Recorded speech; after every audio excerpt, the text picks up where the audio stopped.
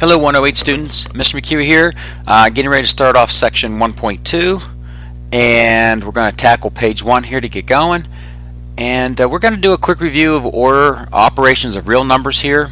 A lot of this is pretty review for everybody, so we'll just kind of fairly quickly get through these. So looking at example 1 and 2 for objective number 1, I'm going to talk about adding real numbers, and up on my notes I go, think of money or dollar bills that you have in your pocket, and this is just a way to work with the fact of the idea that you have positive numbers such as dollar bills in your pocket and negative numbers as being money that you owe somebody.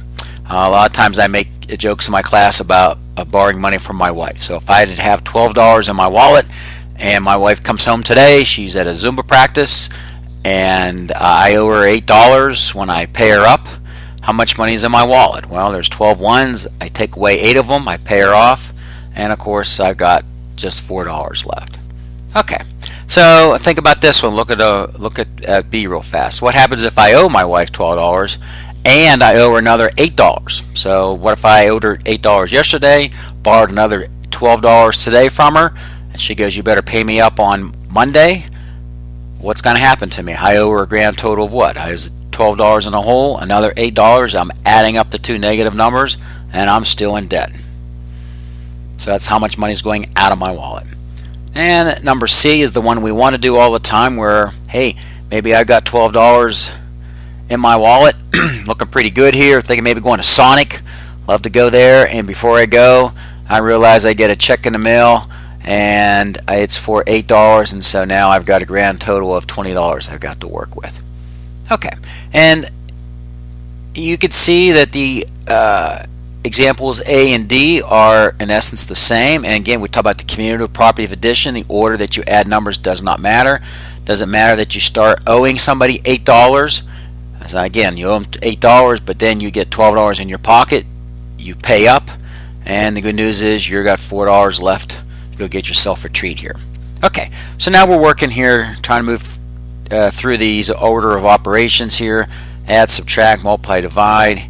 Maybe subtraction numbers can be perhaps difficult to work with. Hopefully you guys are fairly comfortable with these here now.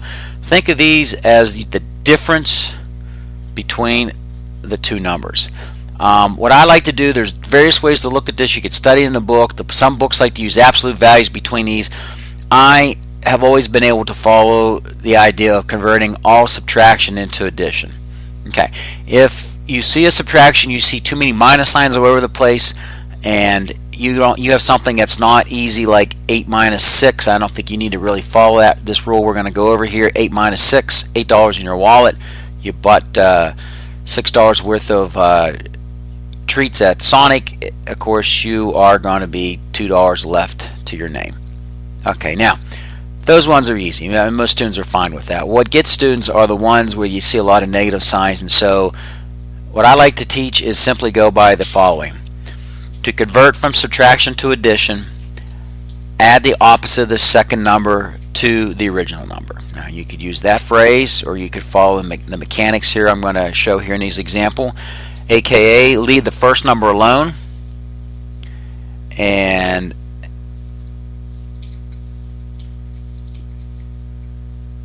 sorry, I see this minus sign in here. This should be a plus. Excuse me, that's a plus. Okay, so now you leave the first number alone, convert from subtraction to addition, and now here's a key thing. Change the sign of the second number, which is assumed to be a positive. You don't see one. This is what gets students. It's assumed to be positive. Change it from positive to negative. Okay, now that's how you convert from subtraction to addition. So now you've got positive $6 plus a negative 8. I owe my wife $6. I have $6. I owe her $8. I am what? Still $2 in debt after I pay off my partial payment to her. Picking on my wife today here, I guess. So let's try some more harder ones here. Let's look at example B. Okay, I see minus 12, minus 4. Now you do enough of these, you'll see the pattern, but if I want to convert this from subtraction, this is the operation of subtraction.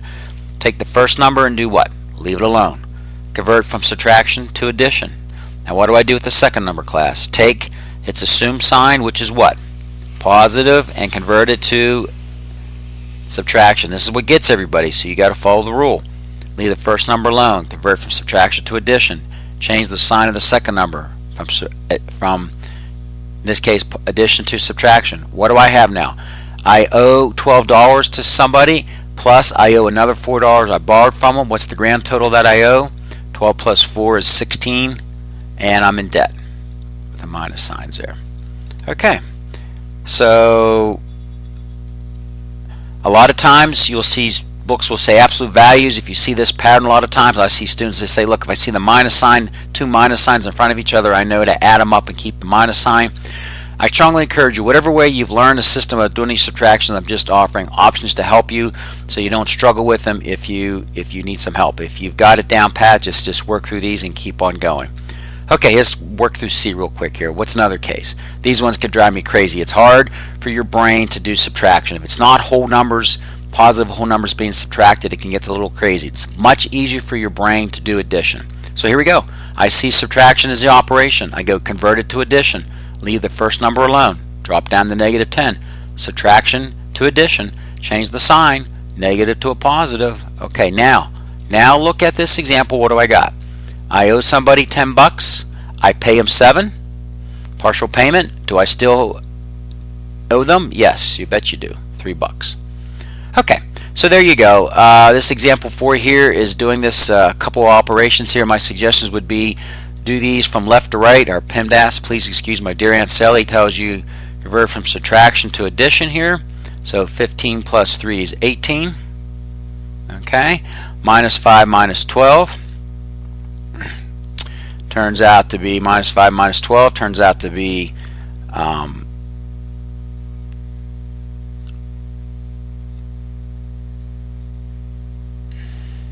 oops, sorry, I'm just lost here for half a second. Yeah, 15 plus 3 is 18. Minus 5 minus 12 turns out to be 18 minus 3 is 13. Sorry, I got lost there. 13 minus 12, and there's your answer of 1. Okay, hey, we've done it for page 1. I'll see you here for page 2 in a second.